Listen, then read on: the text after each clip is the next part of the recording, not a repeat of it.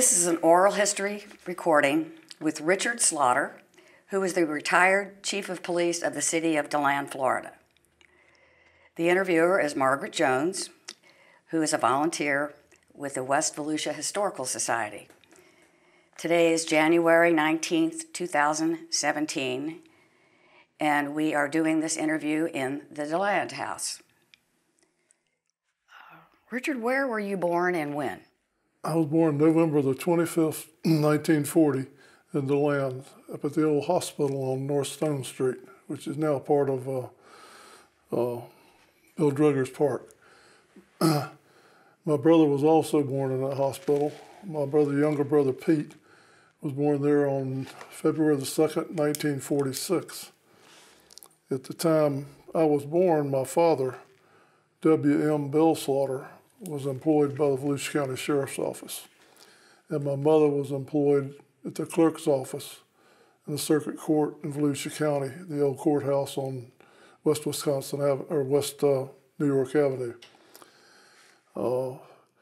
At the time my brother was born, my dad was working for the DeLand Police Department, and my mother was working for the Athens Theater as the head cashier.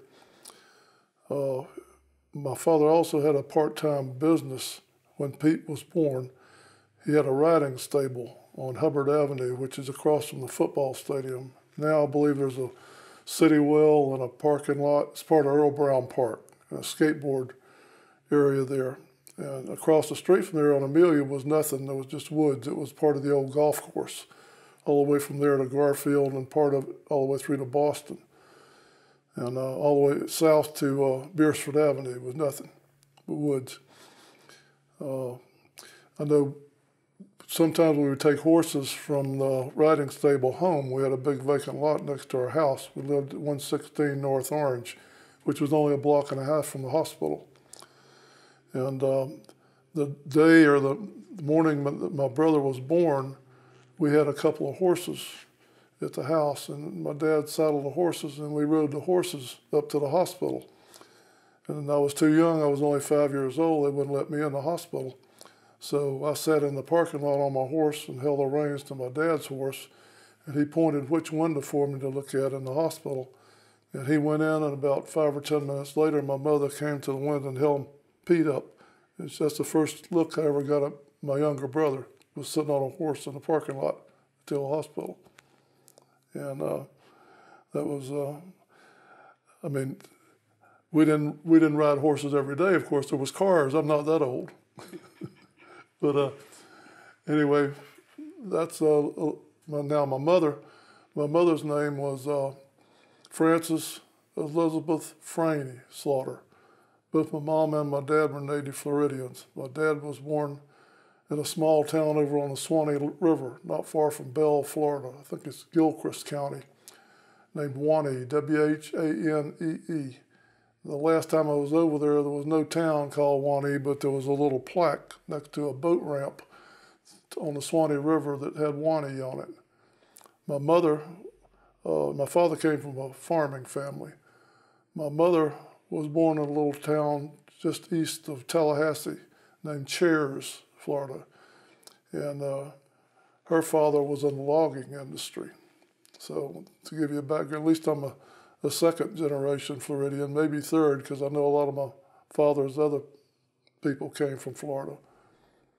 But that's basically a brief history of, yes, and I had a half-brother that was older than me. His name was Roger. My father was married previously to being married to my mother, but Roger didn't live with us.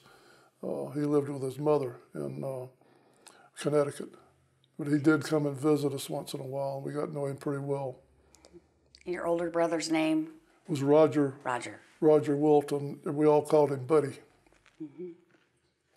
But he graduated from the University of Miami with a degree in art, and he died 2 years after he graduated from the University of Miami with Hodgkin's disease, which is, it's curable now or manageable now, but back then it wasn't. It was just kind of like a death sentence if you got it. And that's what happened to him. He's buried out here in Oakdale. Okay. Your mother and father met where?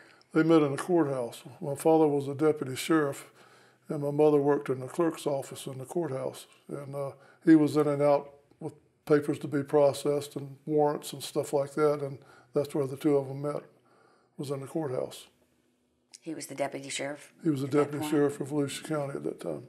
His career in law enforcement spanned a wide number of years. Around 47, I think, 45 to 47. He started off in with Daytona Beach Police Department in the late 20s, I guess. And then he went with the sheriff's office.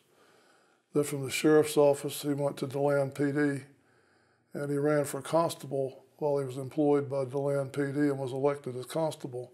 And then he finished his career as a constable of the 4th District here in DeLand. And that concept changed, the constable? They voted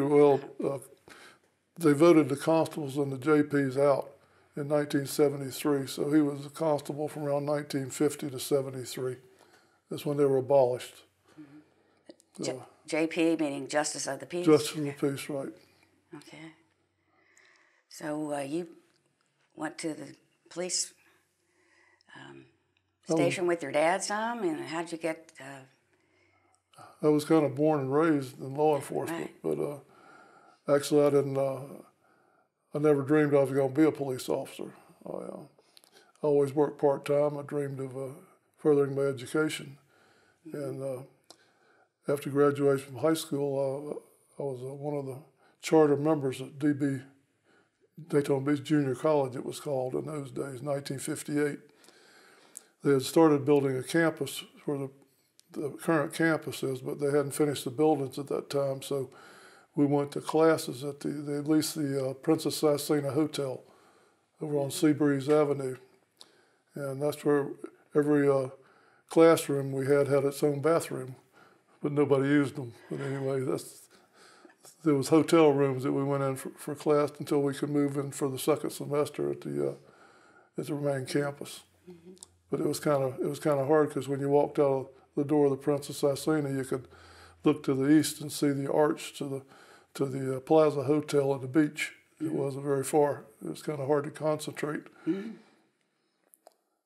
But your mother, you were telling me, I believe, worked for the Athens Theater at one point? Yes, she was the head cashier at the Athens Theater when my brother was born.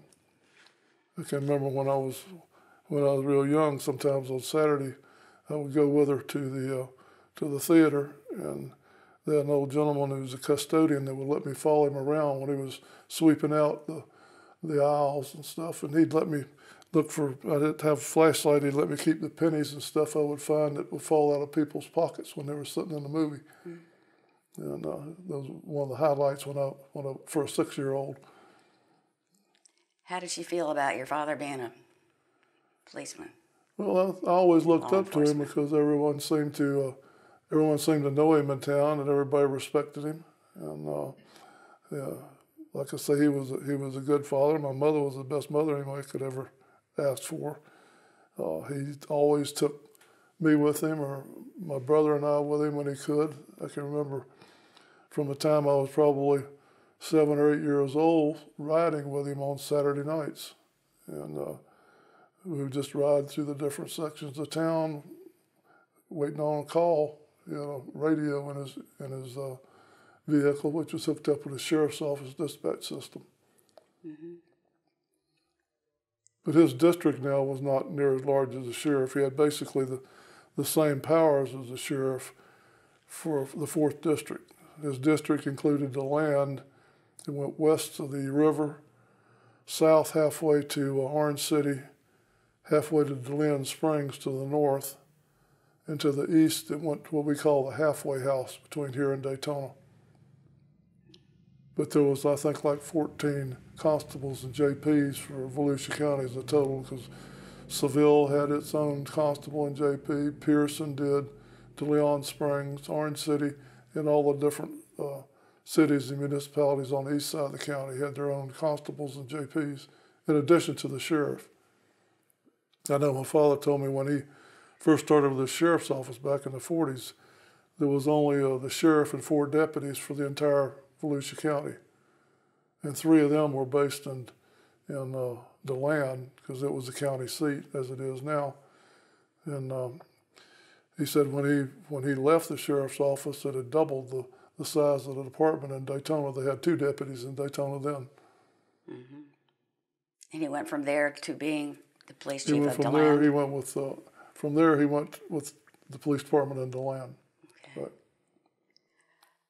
You were telling me about old Sparky and how yes, many cases that he had. That go ahead. When my dad was with the sheriff's office, he investigated quite a few of homicide cases, and he had stacks of these old True Detective magazines and law enforcement magazines, because we didn't have TV back in those days, and if you wanted to hear the news, you read the newspaper or listened to the radio. And I would look through those things, and he had sent out 7 people when they did an article on him when he retired in 1973. There was an article that, and since they had the electric chair in Stark, there'd only been 7 people sent to the electric chair from Volusia County, and he had sent 4 out of the 7 in his career. And most of those were when he was with the sheriff's office. I can remember one when he was with the DeLand PD. Mm-hmm. It was a pretty bad murder case of a man who owned a bakery here in DeLand, Mr. Turner. His wife was murdered, and it's because everybody knew that Mr. Turner he'd go down and start making donuts at 2 o'clock in the morning to get them to the restaurants by the time they opened up in the morning for business. And everybody knew his wife and children were home alone. It didn't take my father too long to figure out who a good suspect was, and it ended up being a former employee that he'd fired. Mr. Turner had fired probably 3 or 4 weeks prior to the murder.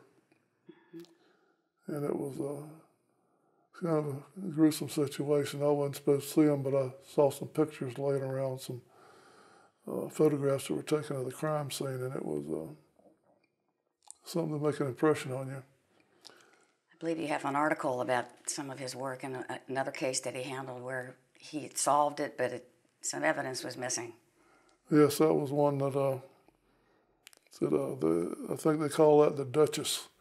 There was a lady found dead between here and DeLand in a car, and he was one of the officers that was first one on the scene, and he sifted through the sand and looked over the evidence at the scene, and he found a piece of a gun. It was a stock out of a gun.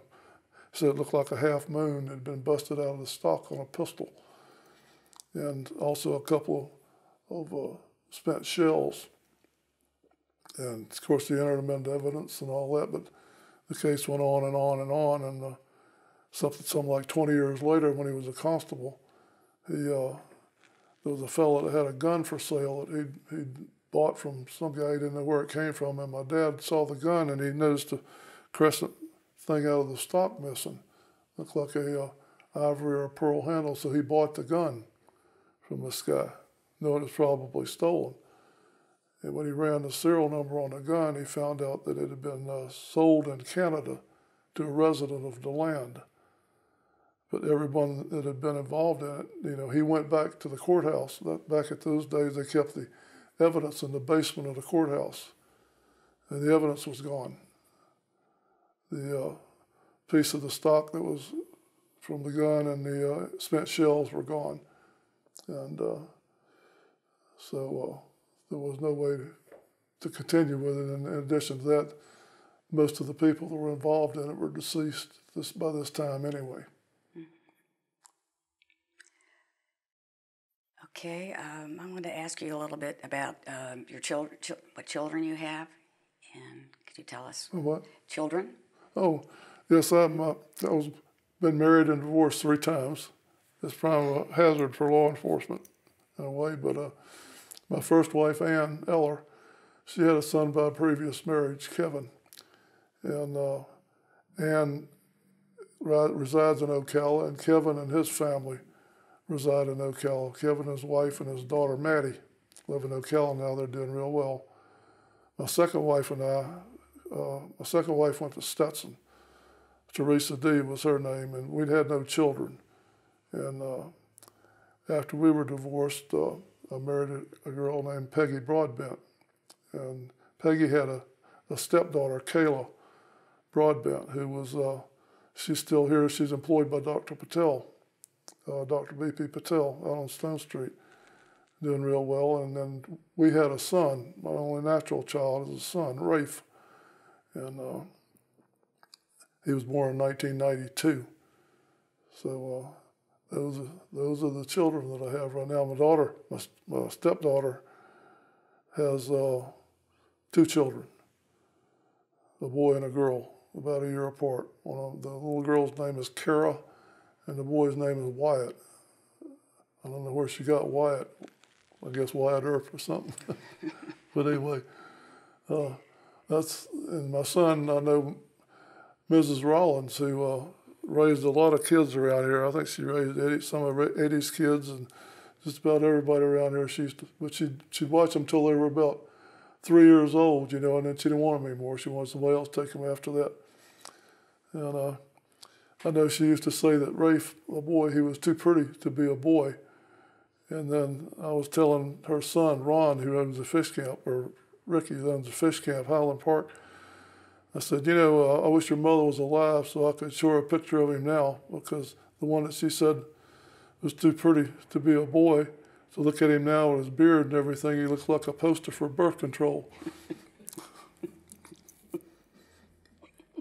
But he's doing well. He's employed by a McMahon Construction Company. Bob Kellogg gave him a job. He's working for him now.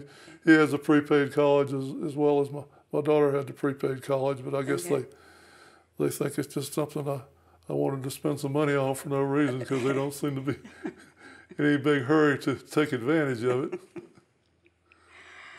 Well, your education started out here in DeLand, at least elementary. Tell us about that a little bit. Started off with what? The 3 schools that you attended here in DeLand, and then went to college.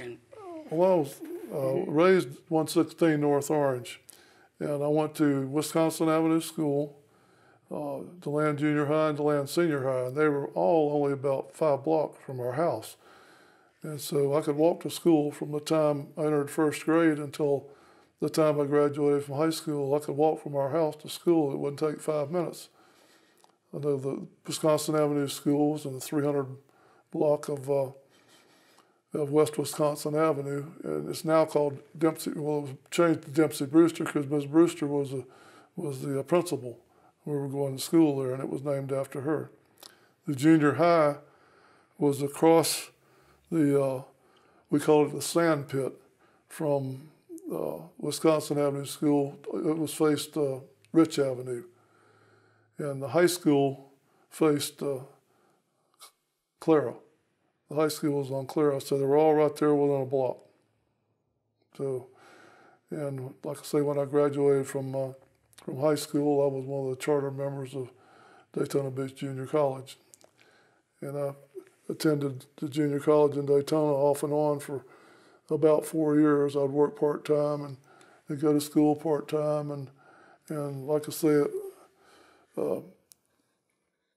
going to school in a beach town wasn't real conducive to learning. And I loved the beach. I liked school, but I didn't like it near as much as I liked the beach. But anyway, I never graduated from junior college, but I kept going. The last semester I attended, had gotten a part-time job as a dispatcher for the police department for about 6 months, and I'd been going to school pretty much full-time then and working part-time.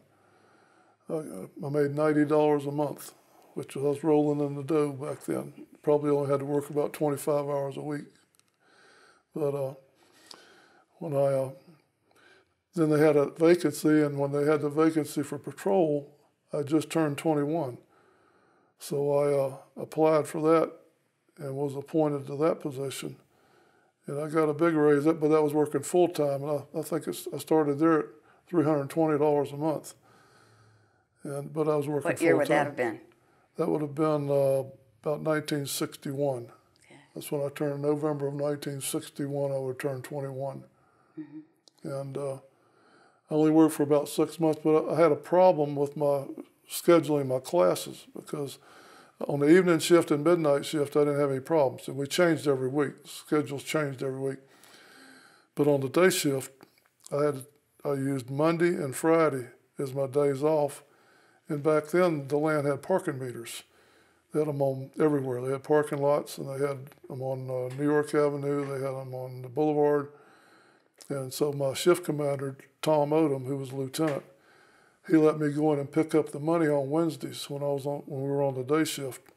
Pick up the parking meter money and count it and have it ready for when they came to work about 7:30 to take to the bank. And then they'd let me off, and I could make my Wednesday classes at Daytona Beach Junior College. So that's the way I spent my last semester.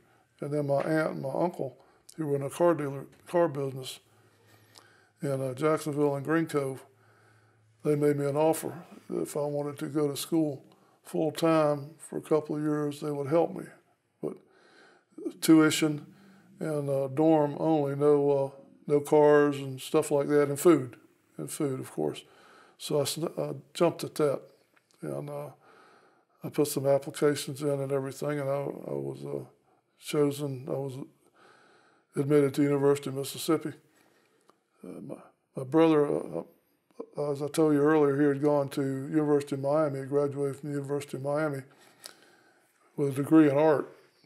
And he was the first one in the Slaughter family to get a college degree.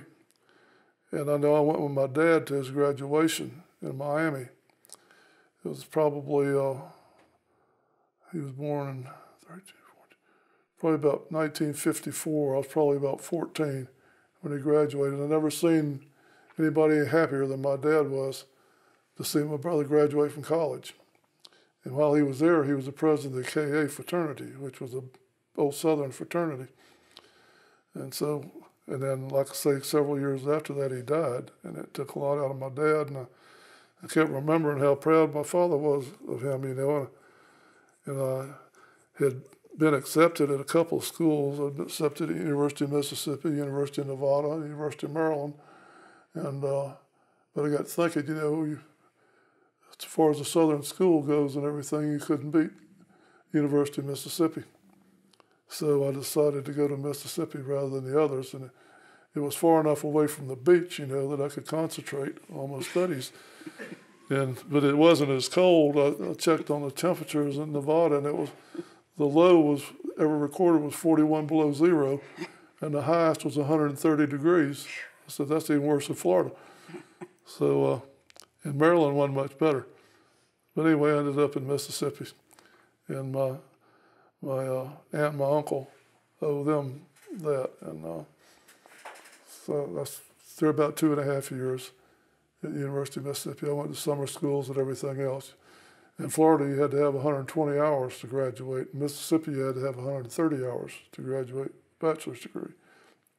But anyway, that was one of the proudest days of my life, because my mother and my father and my brother and his wife and my aunt and uncle both came to the graduation service. And I remember that smile on my dad's face, just like it was when my older brother graduated. And that made it worthwhile. What did you do then after you graduated? Well, I'd taken the LSAT test, which is the law school entrance exam. And I'd sent notifications to, they let you choose 4 or 5 schools that you want the results of your test sent to. And so I think I named 4 schools. And, but I never had any idea that I passed that test. I said, when I walked out of there, it was an 8-hour test. I said, no way I passed this test. No way on God's green earth I could have made it through that thing. And but I did. And I was accepted at the University of Mississippi. That was one of the schools that I'd put down, because they had a law school on the same campus that I was going to. It wasn't like Stetson, you know, where the law school had been moved to St. Pete. But they had a law school, a pharmacy school, and the medical school for the University of Mississippi. The medical school was in Jackson, and I applied it at Cumberland, which is now Stanford, I believe, in Birmingham, Alabama. I think it's Sanford. Yeah, Sanford. Yeah. And it was, yes. And they accepted me, but I decided I was thinking about that, and my uncle, he wanted me to go to work for General Motors, and so I was batting it back and forth, and I finally decided, I said, I think I'm going to try law school, and that kind of upset my uncle a little bit. He and my aunt were having some problems anyway, and so I went back to law school, and but my aunt and uncle were divorced in the meantime during my first semester up there, and I had what you call a funding problem. I didn't have any money.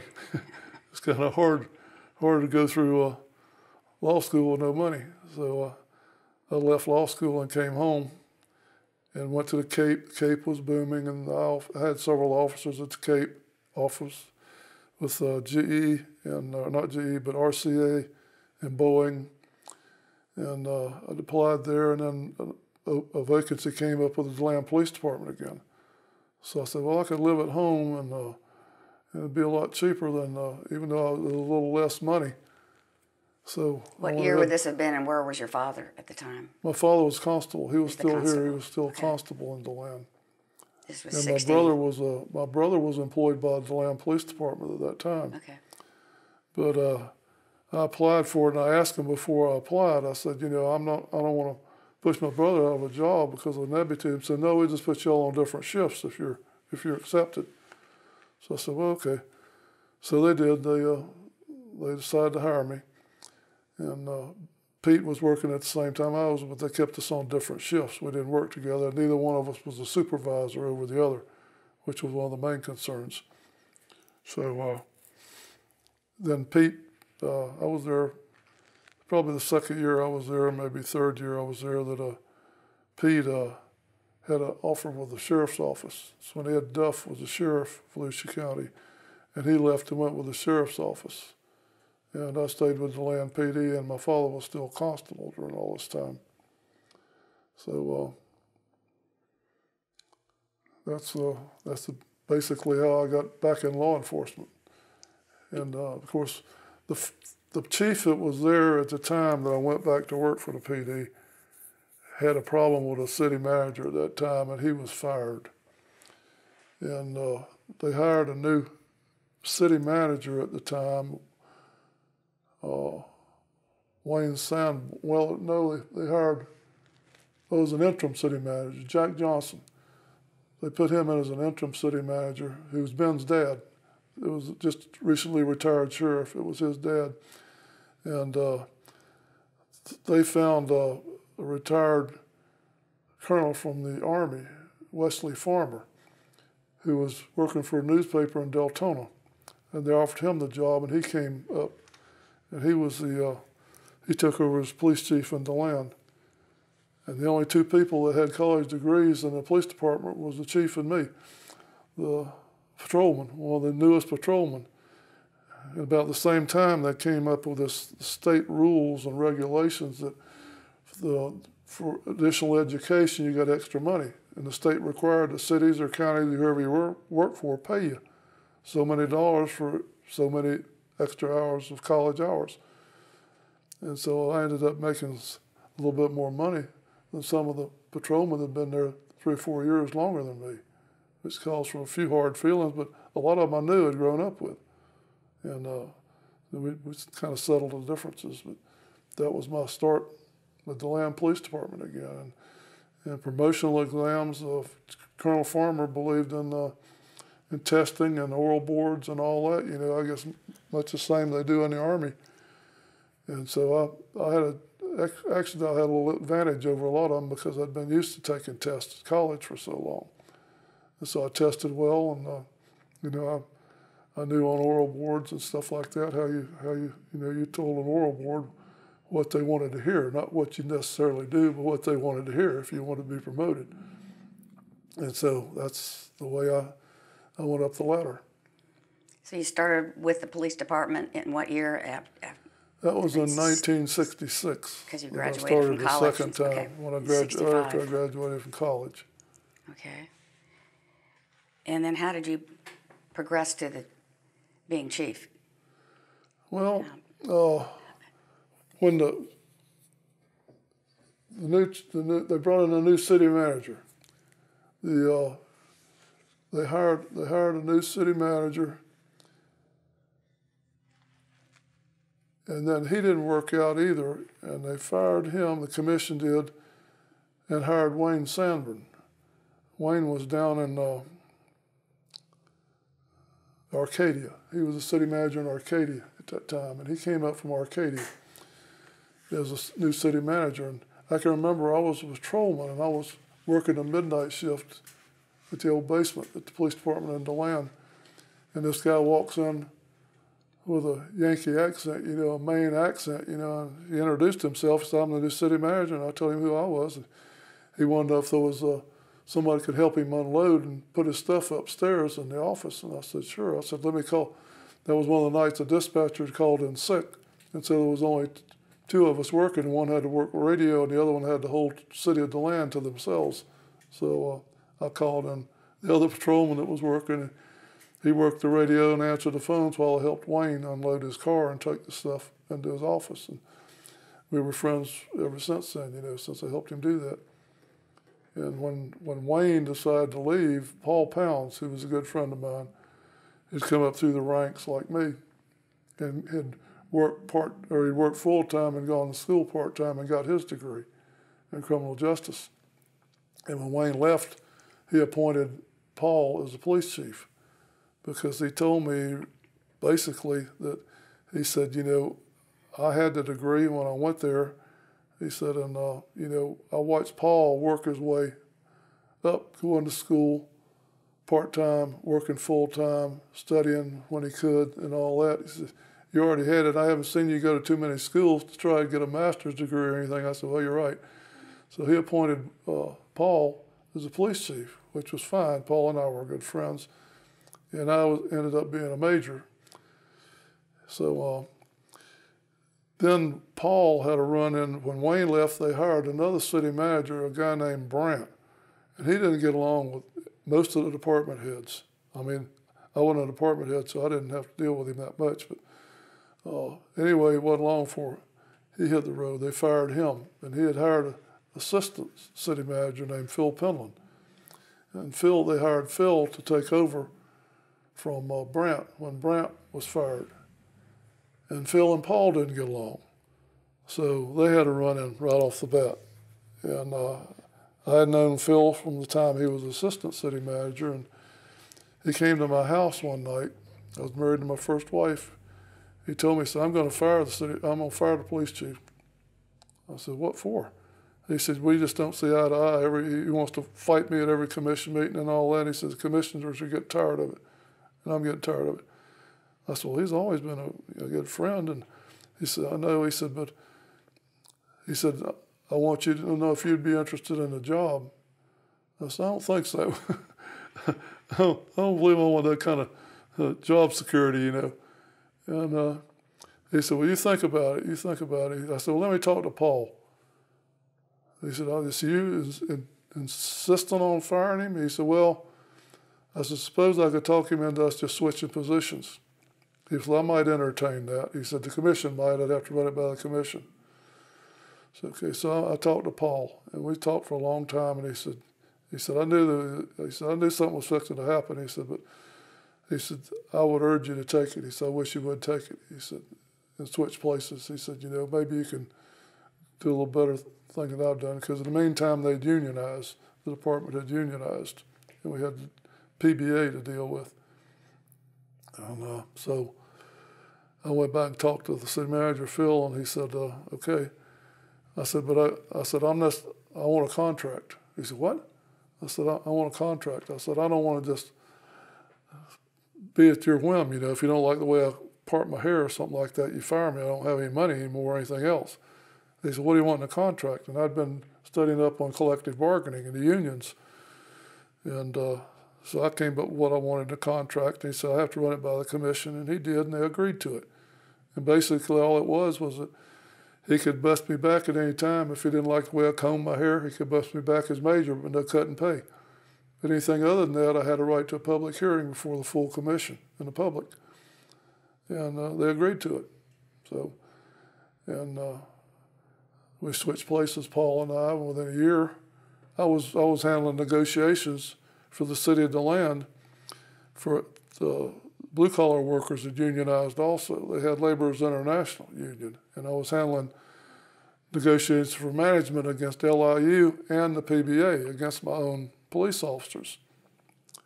And I said, this is not right. So I called a meeting in my department. I called a meeting, and everybody was there. I said, guys, I said, I think you need a lot of the things you're asking for, that your union is asking for.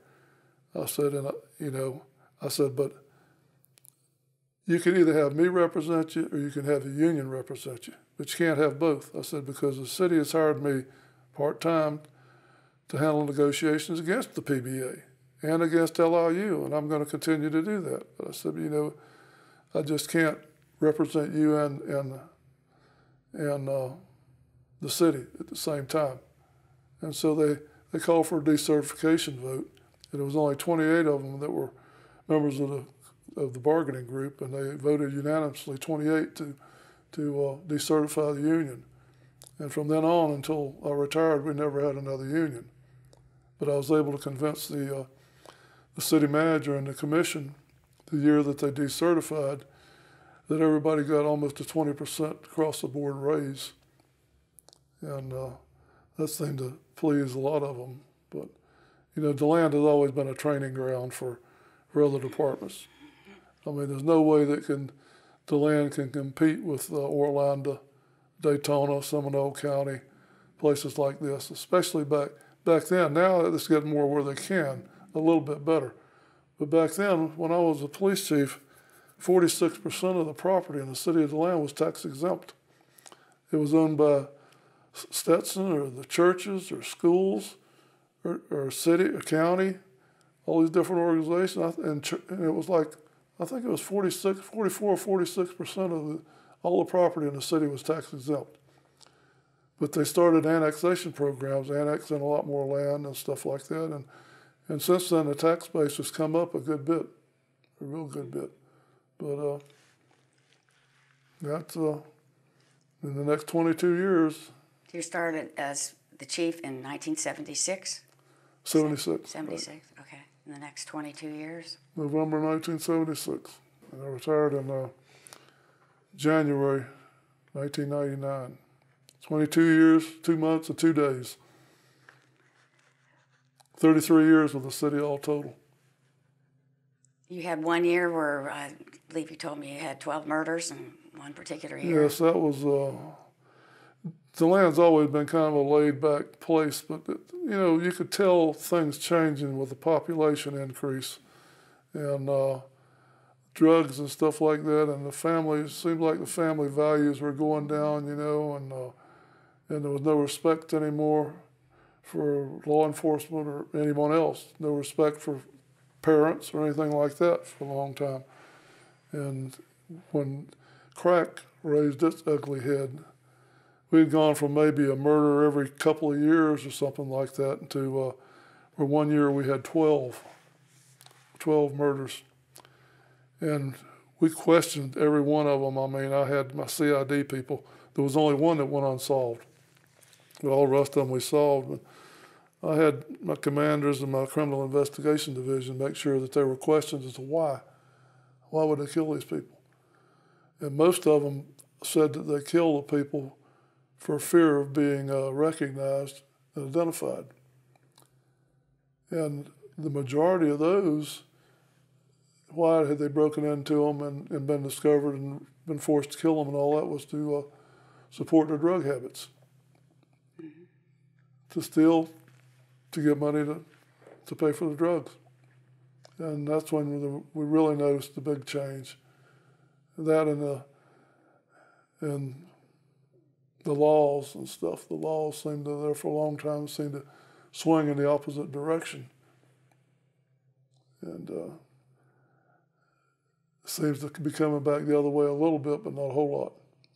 So were drugs the main thing that you had the most cases were Okay. involving drugs and Oh yeah, some domestic kinds of things?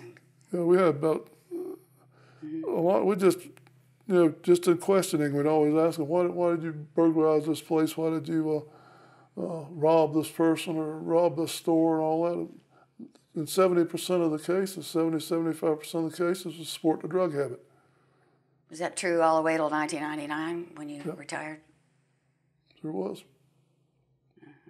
We didn't notice any big difference. They said there was a difference in the drugs going down and all that. We never noticed that. And I had my people do surveys probably every 4 or 5 years because that would come up. And we'd give the press the information and they wouldn't print it.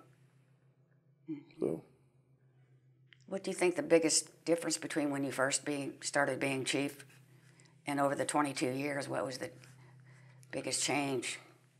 there's been a lot of changes. A whole lot of changes. Like when I first started, we didn't have a motor division. I started the motorcycles and K9 units. We got a K9 unit started.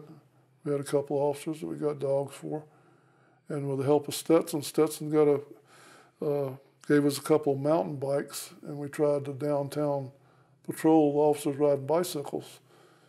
And that seemed to work. The public loved it, and being uptown on the bikes and wearing shorts. And of course, one starts wearing shorts, they all want to wear shorts. It's like somebody asked me, how can you run a police department? I said, well, if you can run a nursery, you can run a police department. He says, what do you mean? He says, well, if you give one something, like if you give one, you say it's okay for you to wear a baseball cap instead of a 5-star hat, then all the rest of them are going to do it. I said, it's the same thing. I mean, I don't care if it's the police department or nursery or whatever. If you give something to one, you're going to have to give it to all of them. And they got a big kick out of that, a laugh out of that, but that's the truth. Mm-hmm. It's the truth. And then we always had a CID division, but I sent some people to the FBI National Academy that worked for me, and I had some of them certified on the psychological stress evaluator, which was kind of like a polygraph, except it works on the voice, stress in the voice. And there's one other thing. I started an Explorer program, teaching kids what it was like to be in law enforcement and teaching them firearms safety and investigative techniques and things like this. Some of the things that were implemented during the time that seemed to help. And we hired, there was 4 or 5, maybe 6 that we hired as full-time police officers that came from our Explorer program that were interested in law enforcement. During your tenure, 22 years as a police chief, there were 3 movies made, a great part of them made in and around the city of DeLand. Ghost Story, Days of Thunder, and Waterboy. Can we talk a little bit about your Hollywood connection with that? Well, I was in my office one day and the city manager called me. He said, how about come over to my office? He said, there's somebody over here I want you to meet. He said, no, we got to decide on something. I said, okay. So I walked across the parking lot and went into his office, and Mike Henry was in there. He looked familiar, but I didn't know, wasn't sure just who he was, but he looked familiar. And Phil introduced me to him, and I said, you look familiar. He said, you probably remember me as Junior. I said, that's it. Smokey and the Bandit. You're Jackie Gleason's son. He said, yep, that's it. And he was the location manager for Universal. He'd been hired as location manager for this movie, Ghost Story. And Phil said, help them out any way you can. They're going to need security. They're going to need to try and they'll handle all the monetary situations and all that when it comes to getting places to film. Like they use the Holiday House. They use Stetson for several of the scenes.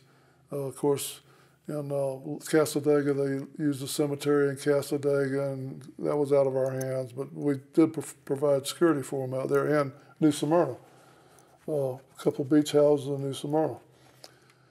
So I helped Mike all I could, you know, and I got to know him real well. And he was staying at a hotel, and we talked about a lot of things. We had a lot of the interests of the same. And I said, invited him to dinner one night at my house. And he came out. My second wife, Teresa, she kept looking at him. He looked familiar, and I didn't tell her anything about who he was or anything else. And finally, we told her, yeah, Junior. And we became good friends after that. And matter of fact, he invited me to his wedding. I went to his wedding. He married a girl from Miami, Cheryl Sweeney. And they're still together after all these years. Mike's had some hard times because he's with Parkinson's disease. But anyway, we became real good friends after that. And they would come down and visit us once in a while, and they would stay at, my aunt had a condo in Daytona. They would stay over there, stay with us here in DeLand, and they would invite us to California. And my wife never cared anything about going out to California, but I would go. And then we were divorced not long after that, my second wife and I. And I've been to California probably 3 or 4 times to see them. And they've been here probably half a dozen times before Mike got real bad sick. When they did Smokey and the Three, Mike was in Smokey and the Three too, and they did that, and mainly in Dania and then Key Biscayne. Key Biscayne is where I met Jackie Gleason in Key Biscayne. But that was quite an experience too. The guy's just as funny, just sitting there talking like you and I, as he is in the movies. I have an article here that was written in 1990 in the Volusian section of the News Journal, written by Monroe St. John's, which was his pen name, as you told me. That was Ron Williamson. He was the bureau chief for the News Journal in West Volusia. It's very short. I'm going to just read it. No one would dispute that Richard Slaughter is an important guy around DeLand. But who would think the police chief was once a Hollywood personality? Heard Richard the other day talking about the time he was in the plush Polo Lounge in the Beverly Hills Hotel, where the drinks cost $30. This is back in 1990. The chief had developed a close friendship with Mike Henry, who played Tarzan and other hunky film roles, when Mike was there a few years ago scouting locations for the movie Ghost Story. That led to an invitation to visit Mike and his wife Cheryl in Hollywood. Anyway, the chief was getting the local lowdown from Mike when the actor explained that nobody was really anybody in Tinseltown until they had publicly been paged in the Polo Lounge. So Cheryl decided to give her guest a treat and made the arrangements secretly. A moment later, a bellhop walked through the famous lounge, paging Richard Slaughter, broadcasting his name to all the celebrities, and for a brief, fleeting moment, transforming him into a Hollywood personality. Always knew there was something special about Richard. That really I couldn't happened. get you to read that. That shocked me. I answered the phone. It was Cheryl out in the lobby, on the lobby phone. Well, Days of Thunder and Waterboy were also here. Yeah, that was Jerry Reeves was in that movie also, and he was in all 3 of the Smokey and the Bandit movies. And I met Jerry through Mike Henry before also, and he had called me and wanted to meet me. They wanted to play a trick on the director, and wanted me to meet him at the Moose Club. That's where they're having their lunches and everything, because they were doing a lot of filming at the football stadium there.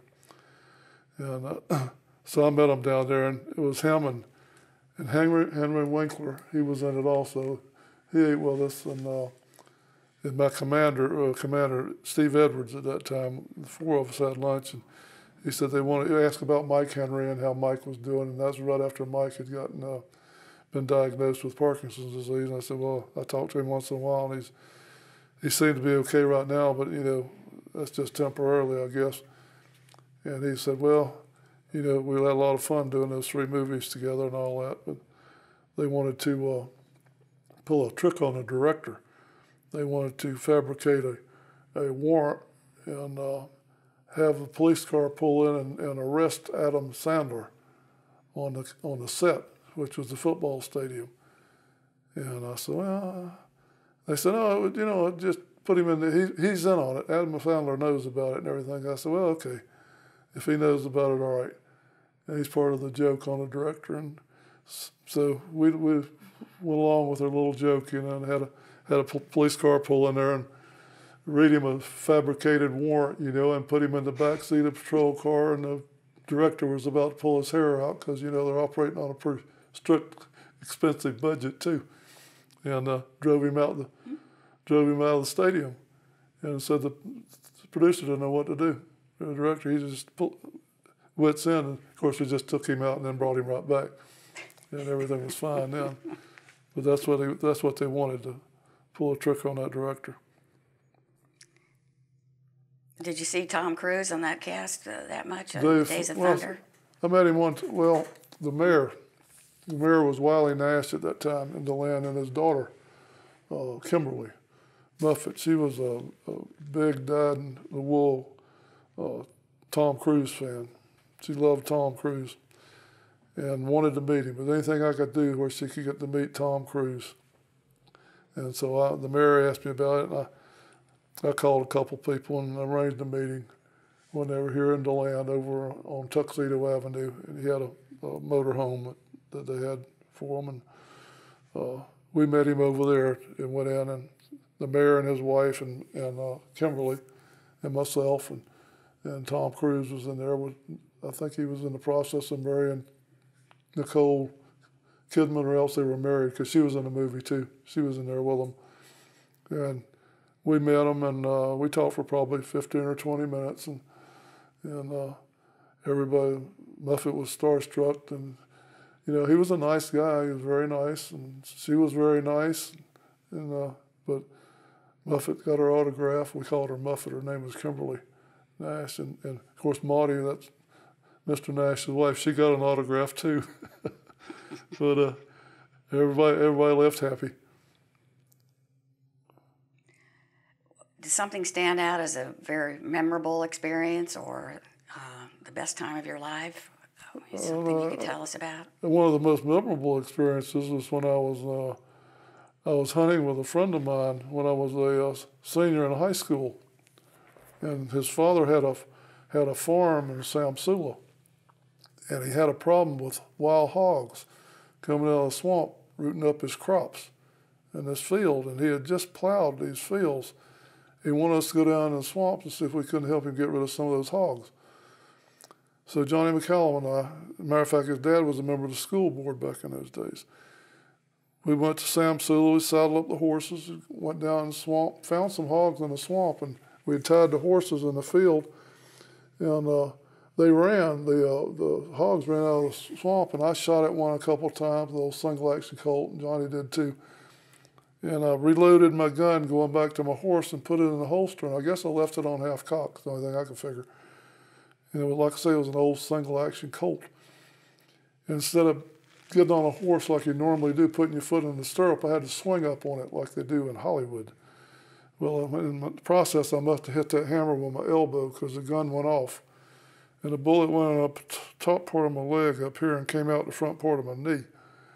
And it was a pretty good sized bullet. It was an old 180 grain blunt nose bullet. And my horse started trying to buck, started trying to throw me off, you know, and by the time he didn't throw me, I got him stopped, but my leg was numb. And I asked Johnny, I said, he said, what happened? I said, I think I shot myself in the leg, John. And he got off his horse and came over, and I was still sitting on mine. He took his knife and cut my pants open, and I looked at him, and like they used to say in the movies, did it just nick it? I said, did it just nick it, John? He looked up at me, and he was white as that light. He said, no, it didn't just nick it. I said, oh. And I started feeling a little green myself. But anyway, I could see that I could bend my leg, and I knew there wasn't any bones broken. There didn't seem to be any bones broken. So we rode on back to the stable, which is probably 3 miles from where I'd shot myself. And we unsaddled the horses and fed them and got back in the pickup truck, and the nearest hospital was Sanford, because we were in Samsula. And there was no cell phones in those days or anything like that. We'd have radios, so there was a little grocery store on the corner there, and Johnny stopped and went in to call his dad at home and tell him what had happened, and have him call my parents. And he asked me if I wanted anything. I said, yeah, get me a Pepsi and a bag of Fritos. So he got me a Pepsi Cola and a bag of Fritos, and he called his dad, and we went on to the hospital in Sanford. And of course, Johnny was a lot shorter than me, and I had my arm around him. We went up to the emergency room, and he pushed the buzzer, and the lady came out and said, what do y'all want? Says, he's been shot. She said, oh, my God. She got a wheelchair then and got us in there. And we were in the emergency room, and they were trying to flush out the wound with a little glass syringe thing. It was like 3 or 4 hours after I shot myself before we got to the hospital. And that really hurt. They had to have a couple of people hold me on the table for that. And Mr. McCallum, John F. McCallum, he came in, he's in the emergency. He said, you doing okay? I said, yes, sir, I'm doing okay. He said, you didn't shoot my horse, did you? I said, no, sir, I didn't shoot your horse. So we fed them, and they're all in good shape. We took the saddles off and everything else. Okay, so he was happy about that, but that was one of the most memorable right there. And I know when I got home, my mother came and got me because my father was hunting, he and my brother in Ocala. And they had to send a deputy sheriff up because there was no phones at the camp or anything else. They sent a deputy sheriff up to tell my dad what had happened. That's when he was constable. And didn't take him long to get back, but my mother took me home, and I was home in bed with my leg propped up on a pillow when my dad got there, and he just walked in with a pistol that I'd had, the one I'd shot myself with, still on the empty shell the hammer was. He just threw it in the bed with me and said, I thought I taught you better. And turned around and walked out. That was it. That was one of the most memorable experiences right there. And I was lucky the doctor that took care of me in Sanford, the doctor on call was the gynecologist. And he had not dealt with bullet holes before, and he sewed up both holes. And when we got to the doctor here in DeLand, he said he should have never done that. He should have left one open to drain because of a bullet wound. Your puncture wound, you're supposed to leave one of them open to drain. And as a result of that, I had to get 2 raw penicillin shots a day. And that's when that raw penicillin was all white-looking stuff, and it burned like somebody was sticking a coal on you. But I had to have that for 10 days, and I did. But that was... I was lucky. The doctor said if it had hit a bone, he said you probably wouldn't even have made it to the hospital. Mm-hmm. If that bullet had flattened out, he asked me what it was, and I told him. It's a 180 grain soft-nosed bullet. He said if it hit a bone solid, he said you'd have bled to death before you ever got here. Because like I said, it was 3 or 4 hours after I got shot before we got to the hospital. You were chief for 22 years and 2 months. 22 years, 2 months, and 2 days. Reading that magazine you gave me, you were president of the Florida Police Chiefs Association. Police Chiefs, and they were remarking, and that was an article even said that was a kind of a long time to be police chief, relatively speaking, compared to others. Why do you think?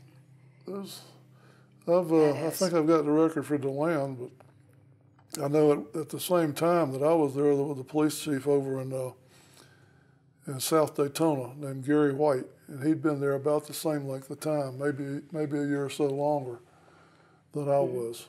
And of course, his department wasn't quite as large as the one that I had, but still, I was, that was another time I was really impressed that they would elect me as the president of Florida Police Chiefs, because there for that year in 85 and 86, I represented all the police chiefs in the state of Florida, and I represented the state of Florida at the International Police Chiefs Association meetings.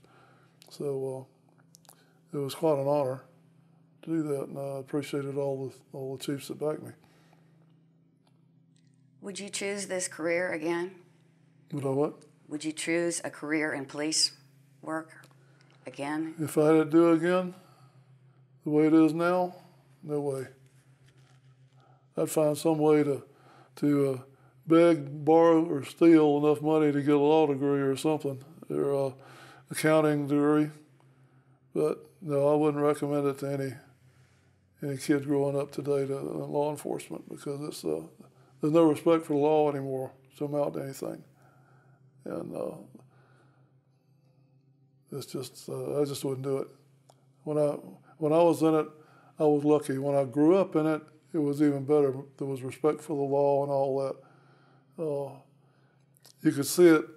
You could see it kind of reversing that trend when I was in there, and even the people in law enforcement, you could see a little bit of a change. I mean, they were more well educated and all that, but with the unions and things like that, it was. I know when I applied for a job, I would ask the employer that might hire me. I said, "What can I do for you? I'll do anything I can. Give me this job." But anymore, I noticed it when I was interviewing people just before I retired. So, what can you do for me?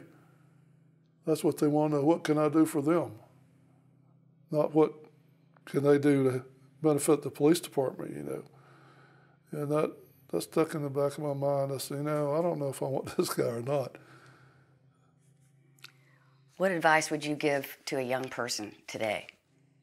Get a college degree if there's any way you can. Go to college, get a bachelor's degree, at least a bachelor's degree, a master's degree, a doctor's degree.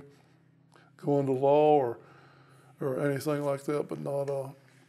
I wouldn't recommend law enforcement to anybody. It pays more now. It has to, but it pays more than it ever did. I never made $70,000 a year in my life the whole time I was there, 22 years. And I think they hired the last police chief that took my place. Well, he came up through the ranks because I hired him. Originally, I hired. And I think they started him at around $25,000, $30,000 a year more than I was making when I retired after being there for 22 years. So they have to pay him more now. But they, he worked for it too. He got his college education like a lot of them. He didn't have it when he came to work for the PD. He had to work part-time or work full-time and go to school part-time for probably 10 years to get his degree. But it's worth it in the long run. I mean, I would recommend any kid get an education. That's something that nobody can ever take away from you. I mean, they can take your house, they can take your car, somebody can take your life. But once you get that sheepskin, that degree, they can't take it away from you. When you go, that goes with you. That's for sure. How would you like to be remembered? Just probably as a person that tried to keep DeLand a safe place to live and a great and fun place to raise a family. Well, we thank you for your time. It's been a pleasure interviewing you. Thank you for bearing with me. sharing your memories and experience. Thank you very much. Thank you very much.